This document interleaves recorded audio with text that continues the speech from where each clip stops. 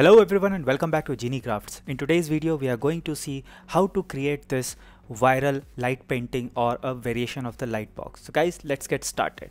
So the first thing that you need to do is for this kind of LightBox is to have two sets of prints. One is the outline image which the person will see when there is no light turned on. So in this case I have the outline image of the Ironman, and then the second set of image is the colored version of that image, which is going to throw the colors when the light is turning on. So the outline image you need to take on a thin paper, preferably regular photocopy paper or print paper, and the colored printout you have to take on a acetate sheet.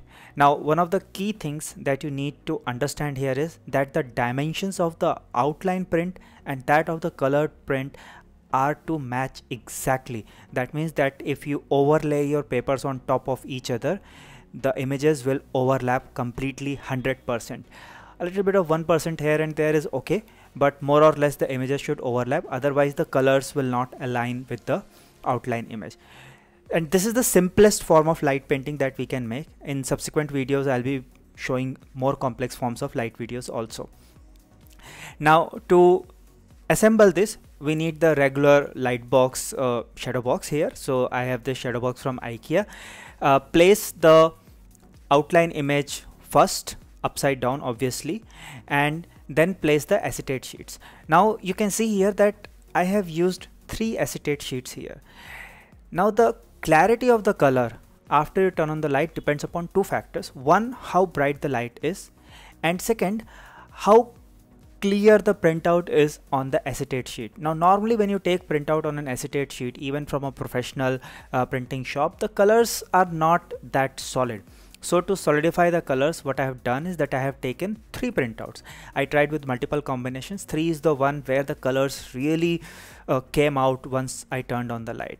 Now unfortunately I kind of threw away the inner frame of it, so I have to do a little bit of solution here with the help of sunboard sheet pieces, so that the back of the frame can rest on this. But otherwise you can use the regular structures of any Shadowbox frame. The lights I have assembled on the back closure of the frame, the LED lights, multi-strip LED lights.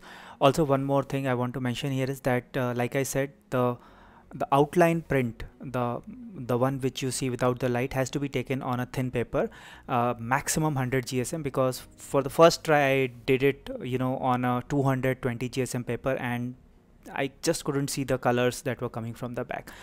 Also I did say that the intensity of the light will determine how bright the colors are coming after you turn on the light, but if the light is too intense, then you will start seeing those LED things right through the page itself, which will not look good. So you have to strike a balance between the intensity of the light and that of the number of acetate sheets. And when you turn on the light, this is how your outline image transforms into a light painting.